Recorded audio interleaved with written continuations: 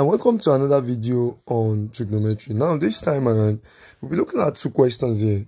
I told you that trigonometry deals with inserting method. So whenever you are inserting, you just need to be inserting. That's most of the trigonometry questions when you are dealing with CBT exam. Now check this question now.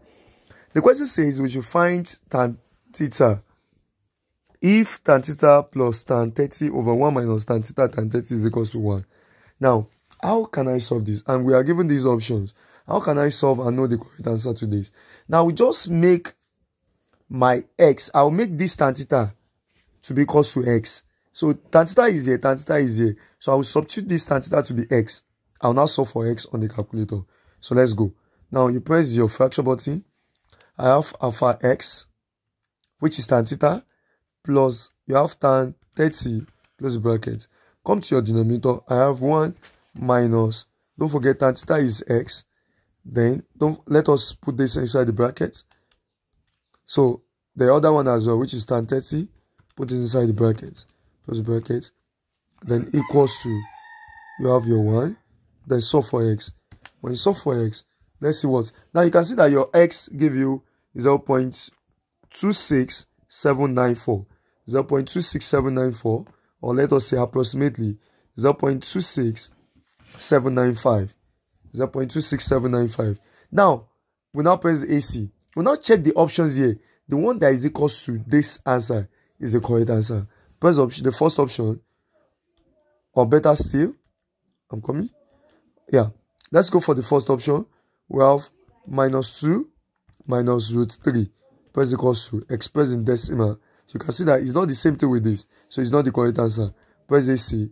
We have minus 12 plus root 3 expressed in decimal is not the same thing with this. So the third one, we have 2 then plus root 3. Press equals to express. It's not the same thing with this. I believe the last answer, the last option should be the answer. Which means we have 2 minus root 3. Press equals to express. That is that is the same thing. Which is 0.26795 approximately. So that is the correct answer. Now, let's go to the next question. After we set the calculator. Next question says, we should solve for this. We should just solve. Question says we should just solve. Now, the funniest thing about this question is that, let's go. I will tell you later. Open the bracket. We have sine.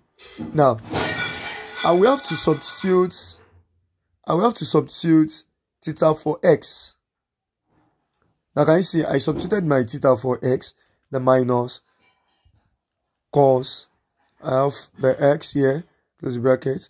Don't forget I have to close the general bracket, then square.